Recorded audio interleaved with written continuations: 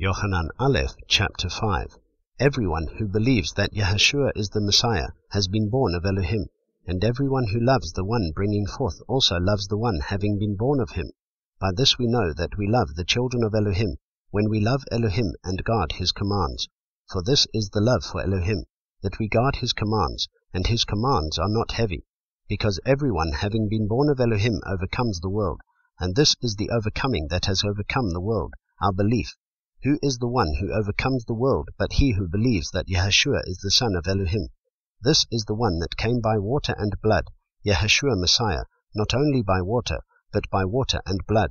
And it is the Spirit who bears witness, because the Spirit is the truth. Because there are three who bear witness, the Spirit and the water and the blood, and the three are in agreement. If we receive the witness of men, the witness of Elohim is greater, because this is the witness of Elohim which he has witnessed concerning his Son. The one who believes in the Son of Elohim has the witness in himself. The one who does not believe Elohim has made him a liar, because he has not believed the witness that Elohim has given concerning his Son.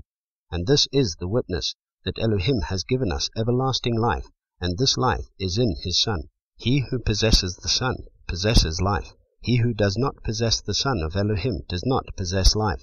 I have written this to you who believe in the name of the Son of Elohim, so that you know that you possess everlasting life, and so that you believe in the name of the Son of Elohim.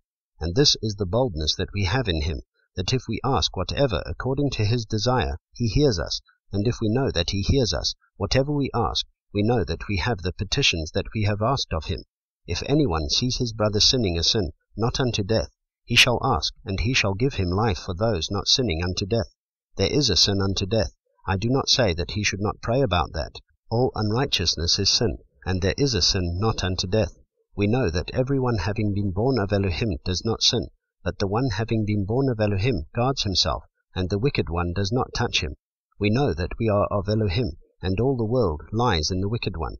And we know that the Son of Elohim has come, and has given us understanding, so that we might know the true one. And we are in the true one, in his Son, Yeshua Messiah. This is the true Elohim and everlasting life. Little children, keep yourselves from idols. Amen.